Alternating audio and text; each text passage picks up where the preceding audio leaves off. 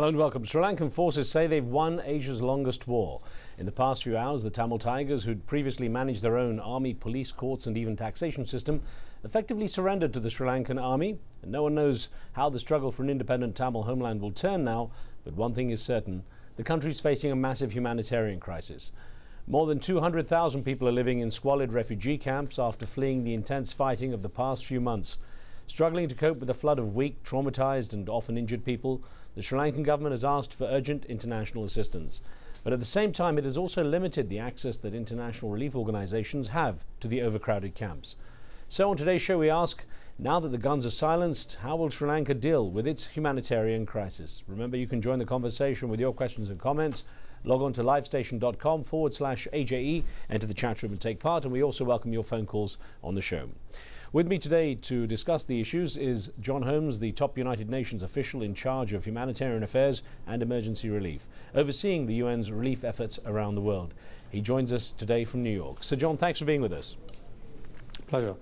So let me start with that issue in Sri Lanka. We will go on to the issue of the UN report on disaster risk reduction a little later in the show. But let me start with the situation in Sri Lanka, where the humanitarian crisis is reaching a fairly intense proportion for the international aid agencies to deal with. In the first instance, what can be done for those caught in the fighting or caught in the situation following the fighting, but of course now having limited access from the international aid agencies? I think the first thing to say is that we're immensely relieved that the fighting is now actually over, and all those civilians who've been trapped there, as far as we can tell, and we haven't got absolute confirmation from the ground because we're not actually present on the ground in that conflict zone, we believe all those people, those civilians, have now left the zone, and therefore at least they're not at risk of being killed or injured by the intense fighting, and that was our particular preoccupation for the last weeks and months. Now, as you say, we have to deal with the consequences of all those people who fled, probably between 250 and 280,000 people altogether.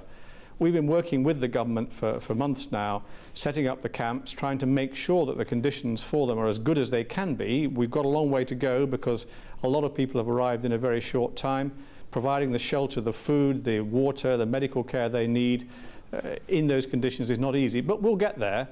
Even though the people we're dealing with... What difficulty is there in a situation such as that in Sri Lanka, where the conflict has been so long running that both sides have been entrenched and for so long in their own positions, and there have been generations basically conditioned to know nothing else? Well, that's once we've actually sorted out the humanitarian assistance, then we have, of course, to turn to the future. How do we heal these dreadful wounds left by so many years of conflict, and in particular the very bitter last few weeks of fighting? We need to find a way of reconciling the communities and making sure they can move on to the kind of political settlement. And what that means for us in particular is that the people in the camps need to be treated well, allowed to move around, allowed to go back to their homes as quickly as possible, and in the meantime are treated in accordance with all the standards and principles which apply in these circumstances. We'll do our part. We need to make sure that we work with the government to make sure that everybody does their part, including them. Well, we have a call on the line from Dubai. Bren is with us. What would you like to ask, Bren? Hi, Riz. Just to ask, it's more or less like an opinion. Can you hear me? Yes, go on, please. Okay, just to let you know, I'm a Sri Lankan Tamil, and I left Sri Lanka when I was like 20 or 19 to Dubai. When I was in Colombo, I had no issues with the Sinhalese people. It's a total exaggeration of the media saying that the Sinhalese people are like rude, or they're being not treating the Tamil people in Sri Lanka properly. For me, today is a very, very happy day because the war has ended. You cannot have negotiations with terrorists. The Liberation Tigers of Tamil Eelam, so-called, they think they are the proper representatives of the Tamil people, but they're not. Me being a Tamil, I'm ashamed to call them Okay, them. Bren?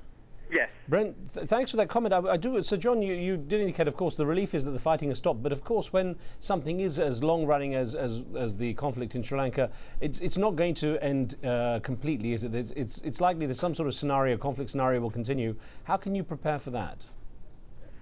Well, I hope we don't have to prepare for that. I think we need to make sure that the peace can be won as well as the war being won. That's the most important thing, and that's not going to be easy. whatever the views of the man who just spoke, and I appreciate very much what he said, nevertheless there are many Tamils inside and outside Sri Lanka who feel bitter about this, who did support the LTTE, however wrong-headed we might think that might be, and therefore we need to have the kind of reconciliation process and a generous approach to the Tamil community now from the government to make sure we don't go back to some kind of guerrilla conflict. As I say, in the meantime, we can do our best, as we will, to help the people in the camps, but the most important thing is that they're able to go home quickly and resume their lives and become full and equal and normal citizens of Sri Lanka, which is a united country.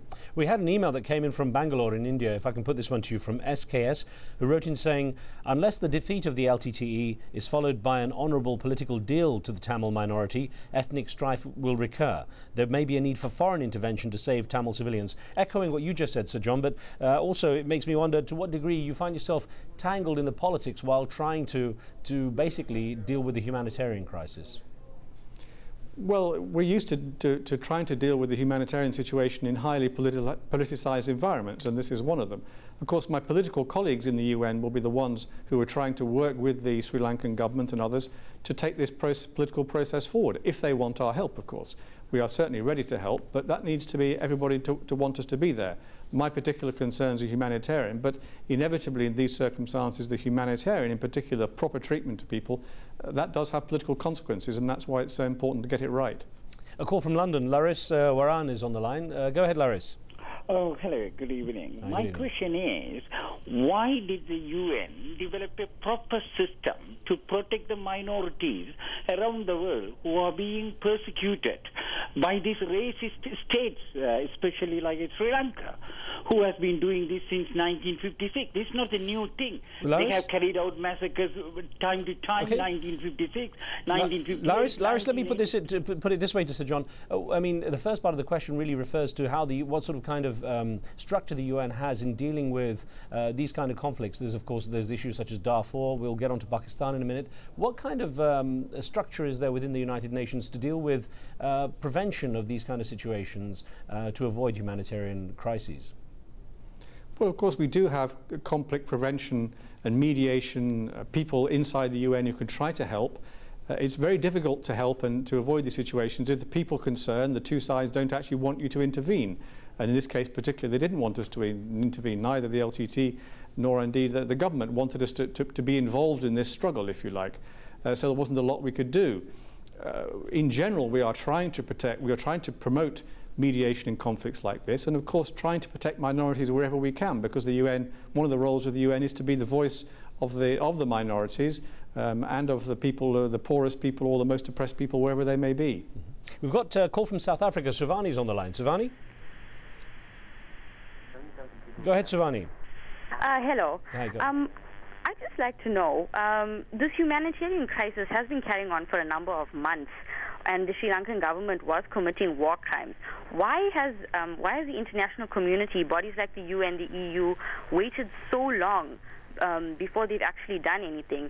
And now, while we're talking about charging people with war crimes, there are thousands and thousands of people still stuck there in the war zone, and no aid is being allowed to get through to them. Okay, well, isn't the priority to help those people at the moment? I think we touched on that, Sir John, but on the issue of accountability in these kind of conflicts, and Sir John, you yourself have dealt, for example, with the Northern Ireland situation. What difficulties you face in creating some kind of accountability for those involved in the conflict who may have committed such crimes, and yet at the same time trying to move forward so that it doesn't plague the prospect of long-term peace? I think that's always a very difficult balance to strike between peace and justice. That the two are not opposed concepts, of course, but it's sometimes difficult to find the right sequencing between those events. I think accountability has to be important. There has to be light shed on these affairs, and there has to be no impunity in international life as in national life. Otherwise, bad precedents are set, and there's no discouragement for those who are actually breaking international humanitarian law, whoever they may be. But in any particular situation, that's quite difficult to pursue. Some difficult balances are there to strike. Now, it's not my job to actually pass judgment on those questions. There are others who are there for that. But as I say, it's a difficult balance to strike, and it's different in each situation. Well, let's see how this works out. The European Union have called for an inquiry. The High Commissioner for Human Rights, UN High Commissioner for Human Rights, has also talked about that possibility. Let's see how far we can get with that. Okay, London on the line. Taya, you have a question or comment? Yes, I'm calling from London. My name is Daya. Oh, Daya. I want to ask, I want to tell you now, one of my friends just came from Sri Lanka within 2 weeks ago. He had been beaten by the police in Vellavatha because he's a Tamil, has gone from London to Sri Lanka for a funeral. Because he is a Sri Lankan Tamil, they have been beaten up and told him, you have come from demonstration. One.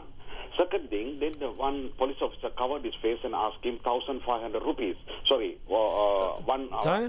yes? So I was going to say, of course, we're going to see, there are going to be a lot of incidents reported like this where there are going to be individuals facing certain situations. But Sir John, I want to ask you, when you've got an issue, you've got obviously Sri Lanka, and it's quite an emotional debate for a lot of people calling in.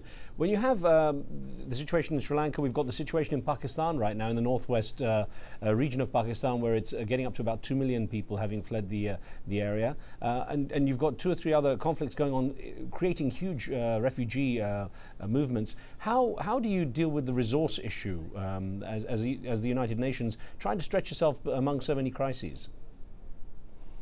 Well, clearly it's a problem, and I wish there was only 2 or 3 more crises. There's probably 15 or 20 actually, which we're dealing with in Sudan or Somalia or the Democratic Republic of Congo or the occupied Palestinian territory. There are many of these crises simultaneously. What we have to do is make sure we are responding not according to the dictates of the media, but according to the dictates of the needs of the people on the ground, whoever they may be, whatever the politics may be. That's what we have to be driven by. We then have to raise the resources. The whole humanitarian budget for a year is around $12 billion, which of course pales into its insignificance besides the average financial bailout. We don't think that's a lot of money, but we have to raise it mostly from governments. We have some generous donor governments, and then we have to make sure that we can spread that money around in a fair way between the people who are suffering. And that's no easy task, but that's what we're trying to do between the UN agencies. And of course, the NGOs are very important in this too, because they perform a hugely important function, usually in the most difficult and dangerous places. We're going to take a short break now, but more of our discussion in a moment, looking especially at the UN Global Assessment Report on Disaster Risk Reduction. As we pause, let me remind you, you can join the conversation with your questions and comments. Log on to livestation.com and into the chat room. There's a debate taking place there right now, as you can see. We'll be right back.